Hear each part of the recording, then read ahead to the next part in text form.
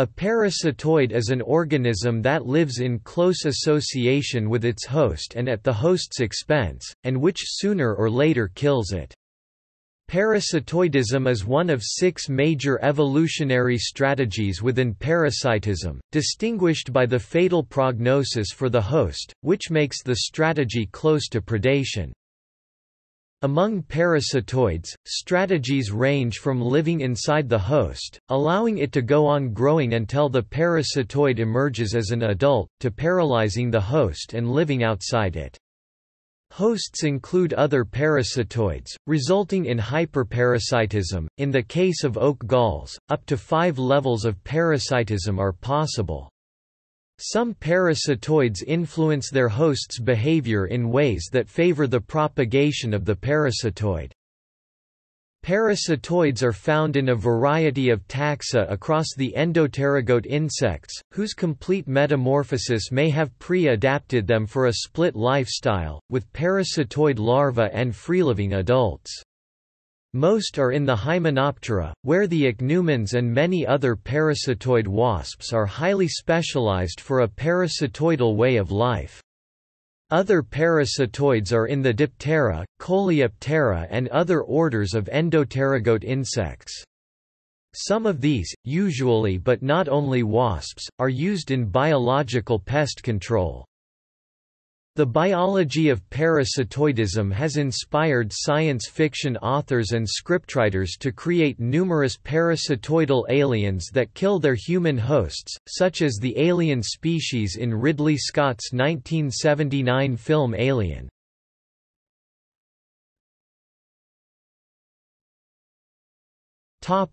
History. Maria Sibylla Merian (1647–1717) was one of the first naturalists to study and depict parasitoids. The term parasitoid was coined in 1913 by the Swedo-Finnish writer Odo Reuter, and adopted in English by his reviewer, the entomologist William Morton Wheeler. Reuter used it to describe the strategy where the parasite develops in or on the body of a single host individual, eventually killing that host, while the adult is free-living. Since that time, the concept has been generalized and widely applied.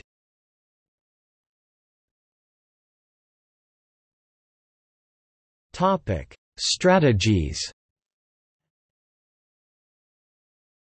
A perspective on the evolutionary options can be gained by considering 4 questions: the effect on the fitness of a parasite's hosts, the number of hosts they have per life stage, whether the host is prevented from reproducing, and whether the effect depends on intensity, number of parasites per host.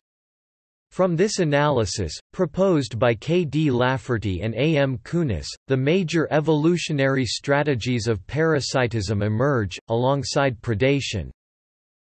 Parasitoidism, in the view of R. Poulan and H. S. Randhawa, is one of 6 main evolutionary strategies within parasitism, the others being parasitic castrator, directly transmitted parasite, trophically transmitted parasite, vector-transmitted parasite, and micropredator. These are adaptive peaks, with many possible intermediate strategies, but organisms in many different groups have consistently converged on these 6. Parasitoids feed on a living host which they eventually kill, typically before it can produce offspring, whereas conventional parasites usually do not kill their hosts, and predators typically kill their prey immediately.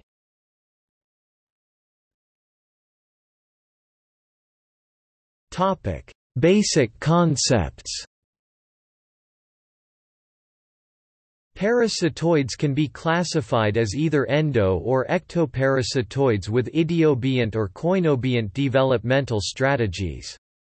Endoparasitoids live within their host's body, while ectoparasitoids feed on the host from outside. Idiobiont parasitoids prevent further development of the host after initially immobilizing it, whereas koinobiont parasitoids allow the host to continue its development while feeding upon it. Most ectoparasitoids are idiobient, as the host could damage or dislodge the external parasitoid if allowed to move and molt. Most endoparasitoids are koinobionts, giving them the advantage of a host that continues to grow larger and avoid predators. Primary parasitoids have the simplest parasitic relationship, involving two organisms, the host and the parasitoid. Hyperparasitoids are parasitoids of parasitoids. Secondary parasitoids have a primary parasitoid as their host, so there are three organisms involved. Hyperparasitoids are either facultative, can be a primary parasitoid or a hyperparasitoid depending on the situation, or obligate, always develop as a hyperparasitoid. Levels of parasitoids beyond secondary also occur, especially among facultative parasitoids. In oak gall systems, there can be up to 5 levels of parasitism. Cases in which 2 or more species of parasitoids simultaneously attack the same host without parasitizing each other are called multi- or multiple parasitism. In many cases, multiple parasitism still leads to the death of one or more of the parasitoids involved. If multiple parasitoids of the same species coexist in a single host, it is called superparasitism. Gregarious species lay multiple eggs or polyembryonic eggs which lead to multiple larvae in a single host. The end result of gregarious superparasitism can be a single surviving parasitoid individual or multiple surviving individuals, depending on the species. If superparasitism occurs accidentally in normally solitary species, the larvae often fight among themselves until only one is left.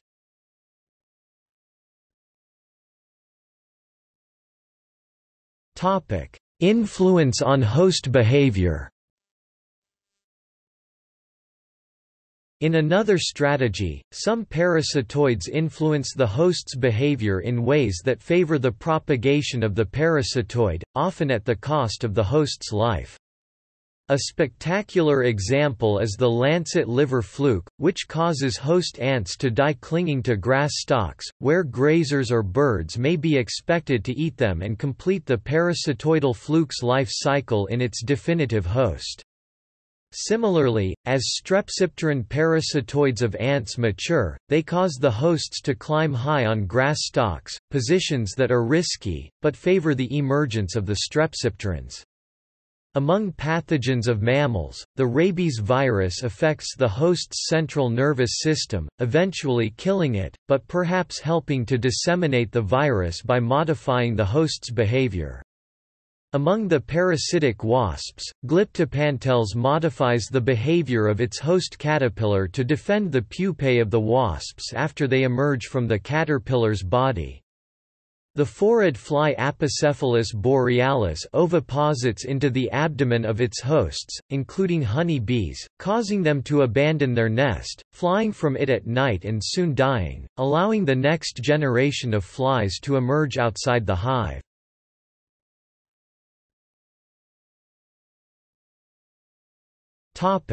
Taxonomic range. About 10% of described insects are parasitoids, in the orders Hymenoptera, Diptera, Coleoptera, Neuroptera, Lepidoptera, Strepsiptera, and Trichoptera.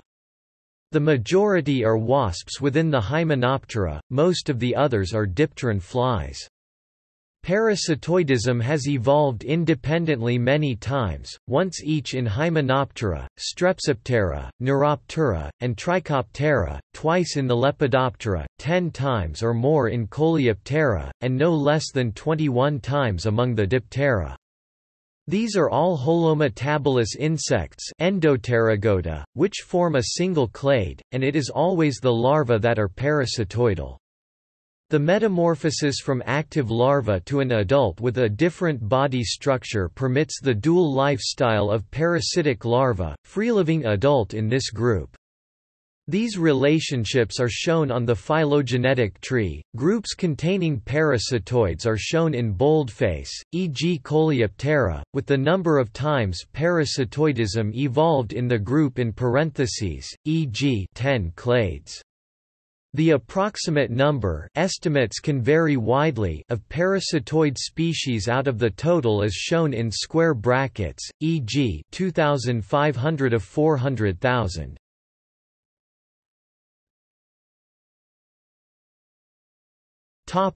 Hymenoptera. Within the Hymenoptera, parasitoidism evolved just once, and the many described species of parasitoid wasps represent the great majority of species in the order, barring those like the ants, bees, and Vespidae wasps that have secondarily lost the parasitoid habit. The parasitoid wasps include some 25,000 Ichneumonidae, 22,000 Chalcidoidea, 5,500 Vespoidea, 4,000 Platygastroidea, 3,000 Chrysidoidea, 2,300 Cynipoidea, and many smaller families. These often have remarkable life cycles. They can be classified as either endoparasitic or ectoparasitic according to where they lay their eggs. Endoparasitic wasps insert their eggs inside their host, usually as koinobionts, allowing the host to continue to grow, thus providing more food to the wasp larva, molt, and evade predators. Ectoparasitic wasps deposit theirs outside the host's body, usually as idiobionts, immediately paralyzing the host to prevent it from escaping or throwing off the parasite. They often carry the host to a nest where it will remain undisturbed for the wasp larva to feed on.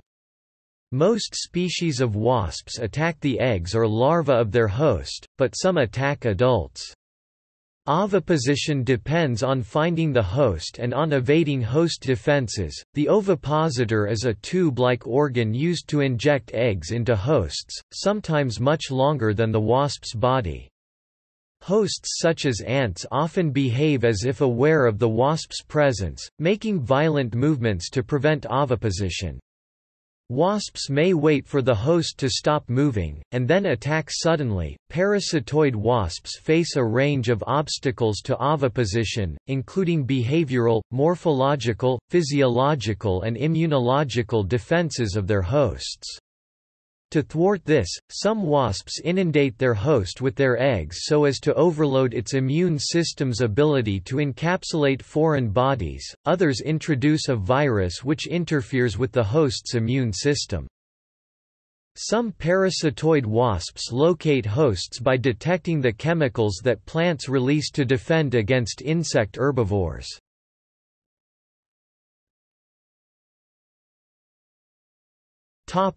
Other orders. The true flies Diptera include several families of parasitoids, the largest of which is the Tachnidai, some 9,200 species, followed by the Bombylidae, some 4,500 species, along with the Pipunculidae and the Conopidae, which includes parasitoidal genera such as Stylogaster. Other families of flies include some Protelian species. For example, some Phoridae are parasitoidal on ants. Some flesh flies are parasitoids, for instance Emblemasoma auditrix is parasitoidal on cicadas, locating its host by sound. The Strepsiptera twisted wing parasites consist entirely of parasitoids. They usually sterilize their hosts. Two beetle families, Rhipiphoridae 450 species and Rhipiceridae, are largely parasitoids, as are Aleochara staphylinidae. In all, some 400 staphylinids are parasitoidal. Some 1,600 species of the large and mainly free-living family Carabidae are parasitoids. A few Neuroptera are parasitoidal. They have larvae that actively search for hosts. The larvae of some Mantispidae, subfamily Symphrazinae, are parasitoids of other arthropods including bees and wasps. Although nearly all Lepidoptera, butterflies and moths, are herbivorous, a few species are parasitic. The larvae of Epipyropody feed on Hymenoptera such as leafhoppers and cicadas, and sometimes on other Lepidoptera. The larvae of Cyclotornidae parasitize first Hymenoptera and later ant brood. The pyralid moth Chalcela has been used in biological control of the wasp Polistes in the Galapagos Islands. Parasitism is rare in the Trichoptera caddisflies, but it is found among the Hydroptylidae purse-case caddisflies, probably including all 10 species in the Orthotricha aberrans group. They parasitize the pupae of other trichopterans.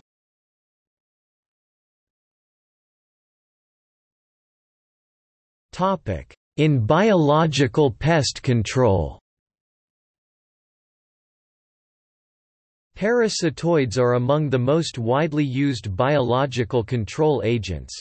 Classic biological pest control using natural enemies of pests, parasitoids or predators, is extremely cost-effective, the cost-benefit ratio for classic control being 1 to 250, but the technique is more variable in its effects than pesticides, it reduces rather than eliminates pests. The cost-benefit ratio for screening natural enemies is similarly far higher than for screening chemicals, 130 against 1 to 5 respectively, since the search for suitable natural enemies can be guided accurately with ecological knowledge. Natural enemies are more difficult to produce and to distribute than chemicals, as they have a shelf life of weeks at most, and they face a commercial obstacle, namely that they cannot be patented.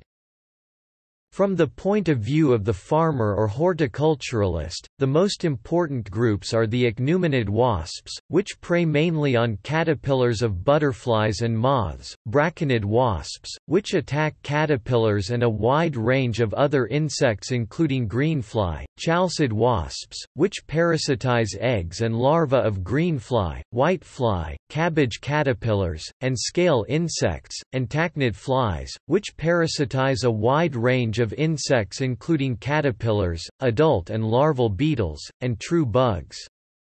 Commercially, there are two types of rearing systems, short-term seasonal daily output with high production of parasitoids per day, and long-term year-round low daily output with a range in production of 4–1,000 million female parasitoids per week, to meet demand for suitable biological control agents for different crops.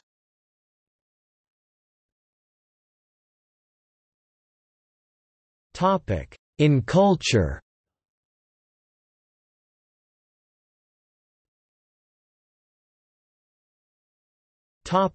Charles Darwin. Parasitoids influenced the thinking of Charles Darwin, who wrote in an 1860 letter to the American naturalist Asa Gray, "I cannot persuade myself that a beneficent and omnipotent God would have designedly created parasitic wasps with the express intention of their feeding within the living bodies of caterpillars." The paleontologist Donald Prothero notes that religiously minded people of the Victorian era, including Darwin, were horrified by this instance of evident cruelty in nature, particularly noticeable in the Ichneumonidae wasps.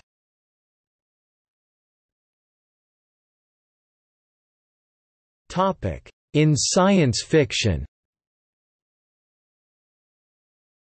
Parasitoids have inspired science fiction authors and screenwriters to create terrifying parasitic alien species that kill their human hosts. One of the best known is the xenomorph in Ridley Scott's 1979 film Alien, which runs rapidly through its life cycle from violently entering a human host's mouth to bursting fatally from the host's chest. The molecular biologist Alex Sersel, writing in Signal to Noise magazine, compares the biology of the alien xenomorphs to parasitoid wasps and nematomorph worms from Earth to illustrate how close to reality the biology of these aliens is and to discuss this exceptional instance of science inspiring artists. Searle notes that the way the xenomorph grasps a human's face to implant its embryo is comparable to the way a parasitoid wasp lays its eggs in a living host. He further compares the xenomorph life cycle to that of the nematomorph Paragordius tricuspidatus, which grows to fill its host's body cavity before bursting out and killing it. Alistair Dove, on the science website Deep Sea News, writes that there are multiple parallels with parasitoids, though there are in his view more disturbing life cycles in real biology. In his view, the parallels include the placing of an embryo in the host, its growth in the host, the resulting death of the host, and alternating generations, as in the Digenea trematodes. The social anthropologist Marika Moiseeff argues that the parasitical and swarming aspects of insect reproduction make these animals favored bad guy characters in Hollywood science fiction. The battle of culture against nature is depicted as an unending combat between humanity and insect-like extraterrestrial species that tend to parasitize human beings in order to reproduce. The Encyclopedia of Science Fiction lists many instances of parasitism, often causing the host's death. Notes